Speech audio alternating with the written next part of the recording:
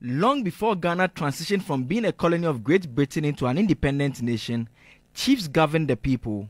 Their roles have over the years diminished significantly as the nation consolidated its democratic gains. The President of Ghana is described in the Constitution as the head of state who shall take precedence over all other persons in Ghana. Notwithstanding this provision, presidents remain subjects of various tools and in one way or the other must respect custom.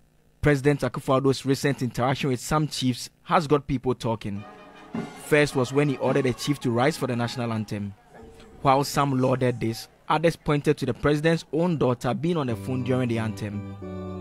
The president was recently captured ordering a chief to rise while he was exchanging pleasantries.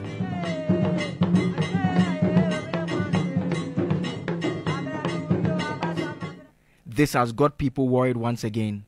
Some point to the president's own interaction with other chiefs which took different forms.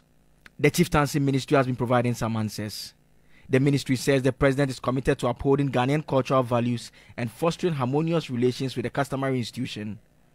It knows that the call for chiefs to stand when greeting the president at public events is not intended to undermine the dignity or autonomy of the traditional leaders, but rather consistent with the constitutional provision that states that the president shall take precedence over all other persons in Ghana.